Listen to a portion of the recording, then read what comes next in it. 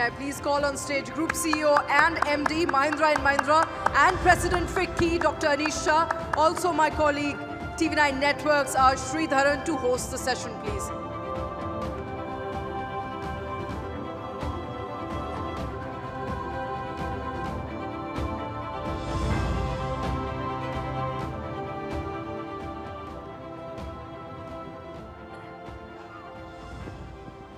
Good afternoon, everyone, and welcome to this session, which we're calling the Consumption Conundrum. I don't think there's anyone better to talk about it than Mr. Shah, because M&M is such a group which straddles pretty much the entire spectrum of goods and services, Mr. Shah. So let me start with a very fundamental question, which I'm sure a lot of people here probably want to know. We're talking about this consumer divide, which is between the urban consumer and the rural consumer. Premiumization at the top end, which is among the urban consumers, whereas rural consumer is not even able to buy some of the basic necessities, like, let's say, packaged FMCG goods. Is this symptomatic of something which is going to be chronic, or is this a seasonal issue? We don't actually believe there is as much of a divide as you're mentioning. I'd provide two perspectives here. First is that we are seeing more of a K-shaped recovery. So consumers at the higher end of the income segment are buying, and that's what you've seen in real estate and a number of other things in urban India. But consumers at the lower end of the income segment are not buying as much, even in urban India. In rural, we've seen very strong demand across SUVs.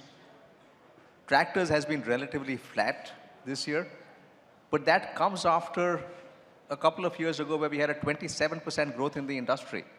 So we are not worried at this point about rural demand being lower. We have seen government spend in rural India be very strong post-pandemic, and that enabled rural India to essentially lead the country through the pandemic. And after that, rightly so, that spend has come down to normal levels, and therefore we are seeing some challenges in a sense of markets being flat or slightly down. But I really don't think that's a problem. That's part of the growth story that we will have. Right. You mentioned COVID. So if you look at the data, it does seem to suggest that the impact of COVID on rural economy has been much more than in the urban centers in terms of employment, income levels, and everything. Was it accentuated or aggravated perhaps by a poor monsoon, a kharif crop? This year it was. We've seen a number of good monsoons over the last few years. And this year it was somewhat weaker, and which is why we are seeing some amount of stress in the short run. But as I said earlier, this is not something that worries us. We think rural India is still very strong and will continue to be strong. Right. And if you look at the investment that needs to go into rural, the Prime Minister just announced a 700 lakh ton plan for storing grainage, which I'm told will be the largest storage facility for any country. Why has industry been reluctant, if I can say that, to make greater investment in the agri sector? Because there are many opportunities along the agri supply chain, right from processing to storage to marketing, where industry could play a much larger role. So why don't we see more investment coming from industry in things like storage or even marketing and processing? I think the broader question has been, why is private capex fairly low so far? Because if you look at the last few years, it's essentially been government capex that's really driving the economic growth at this point in time. And there are multiple factors. We've gone through a time when there are a huge amount of uncertainties around the world. And suddenly when you feel things are back and stable again, something else happens. So that has resulted in companies pulling back to some extent. But if you look at certain pockets, we are still seeing significant growth. And I think we are poised at a point today where private capex will start taking off.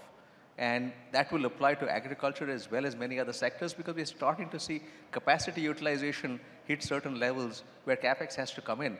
And the India growth story is just amazingly strong right now. And that's going to essentially pull private capex in and have that grow much faster. Right. So one of the big highlights of the budget this year was the fact that the finance minister projected only a 5.1% fiscal deficit, which in some way she was leaving room for industry to actually start borrowing, and the government doesn't crowd out industry from market. So what are the sectors where you think we'll start seeing some investment happening fairly quickly? Because if you look at the government spending, it has actually been very aggressive. It's doubled in 3 to 4 years. So I think it's high time the private sector caught up with the government. I would agree with that. We've in fact started. So at Mahindra, we have doubled capacity in our auto business. And we're going to put in even more capacity as we go forward. Our tractor capacity is up by 60%. And we're looking at tripling the capacity for our resorts in India. So this is just the start. There is a lot more investment that's coming in. And we're going to see a lot more growth across multiple sectors in India. Right. But the reality remains, Mr. Shah, is that a lot of our workforce is still employed in the agriculture sector. And there's a huge underemployment, I would say, in agriculture. Incomes don't justify that sort of labor force. We need a long-term plan to move people out of agriculture into manufacturing and services. You're not just the MD of Mahindra and Mahindra, but you're also the president of FICCI. So what can the industry do to help with this transition to move more workers out of agriculture into other industries? So I think the vision has been very well outlined in the Prime Minister's Viksit Bharat agenda. Because to reach $30 trillion as an economy, and $17,250 from a per capita standpoint, manufacturing has to go from 18% to 25% of GDP. For that to happen, manufacturing has to go up 16 times in the next 23 years. 16 times. Right? And therefore, industry will have to play a significant role.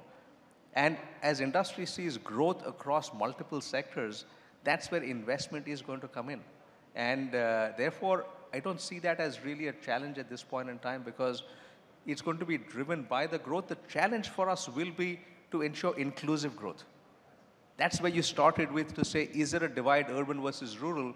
And I don't think it's urban versus rural. It's among the richer segments of society versus the not so rich segments. And that's why inclusive growth is very important for us to drive. Right. I think you couldn't, have hit the nail on the head better because just 5% of the rich households drive almost 1/3 of the consumption in this country, which is, I think, very unique to India in some sense. There's obviously a need to broad-base the consumer base itself, but I think that's a function of the economic growth. And as we go from an economy which is 2,300 per capita income to, let's say, about 5,400, 500 by, let's say, 2031, there are millions of new consumers who are going to come into the consumption fold. By some estimate, it'll be about 180 million. How do you think that's going to, change the dynamics of the market, and how is industry going to leverage that? That's exactly what's going to change the dynamics because it's not just going to 5,000, 5,500 by 31, but then, and this is the number I think that is the most amazing number for Viksit Bharat, which is 17,000 per capita income by 2047. That just means you're going to have a large number of people move into what we call middle class and upper middle as well. And that's going to fuel the growth from an economic standpoint.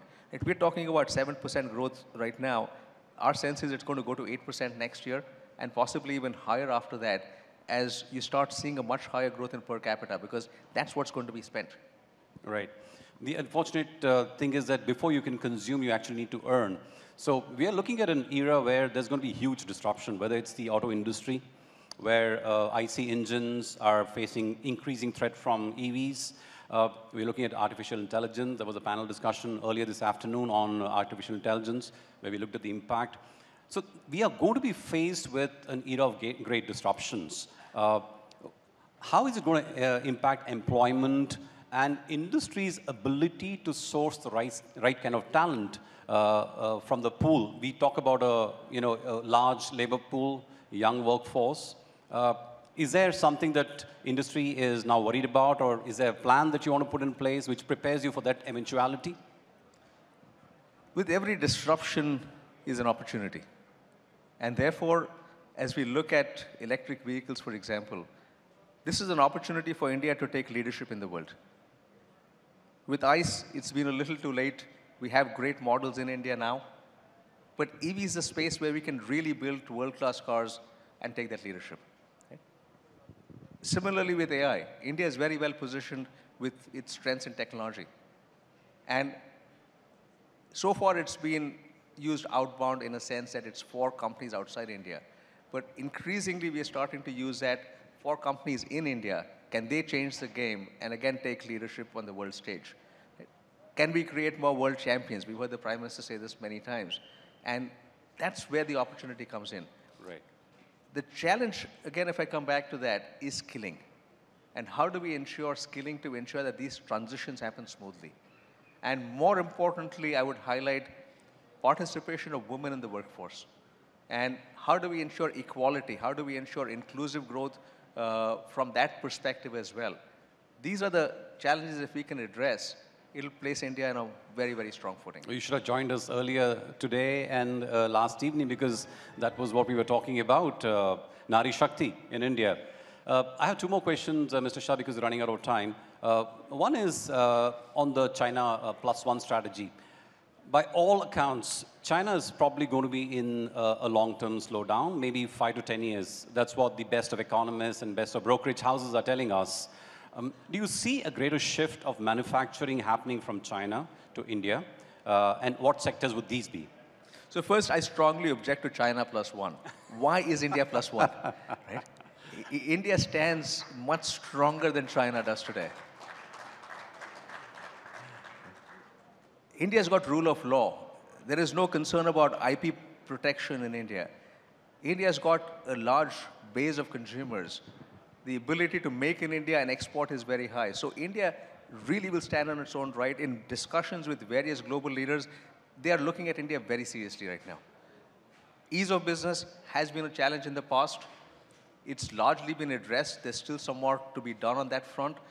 The recent budget providing incentive for states is a great step in that direction, because often the center and the states have not been fully coordinated in terms of driving that ease, and hopefully that is moving on forward now. The second aspect is around infrastructure and logistics. And there again, we are seeing huge amounts of infrastructure being put in, from roads to ports to airports, logistics hubs. And as all of that comes in, it's only going to make it easier for big manufacturing hubs to come into India. So this story, I think, is coming together fairly well. Right. And finally, what about semiconductor? There's a lot of push which the government itself is giving. There's a lot of interest, at least on paper. Are we going to become a semiconductor country, let's say, in a span of 5 to 10 years? What's your own view on that? So we will have to do more with semiconductors, because Atmanirbharta, and that is very important. We have to be able to make in India. It's not going to be 5 to 10 years. The semiconductor journey is much longer than that. And that's a journey that we have to undertake. It is being done very seriously at this point in time. And again, we do have strengths from a design perspective, et cetera, that we can leverage to make it shorter. But my sense is it's going to be at least a 10 to 20-year journey, maybe even a bit longer. Right. My absolutely final question, Mr. Shah. We are talking about India making the next big leap. The government has a target of 30 trillion by 2047. How confident are you of India being able to do that? Oh, very confident. And this is something that we are doing with driving exponential growth across our businesses and investments we are putting in. So we are putting money where our mouth is on this front. Thank you. Thank you for that, Mr. Shah. Ladies and gentlemen, a big round of applause for Mr. Anish Shah for his frank views.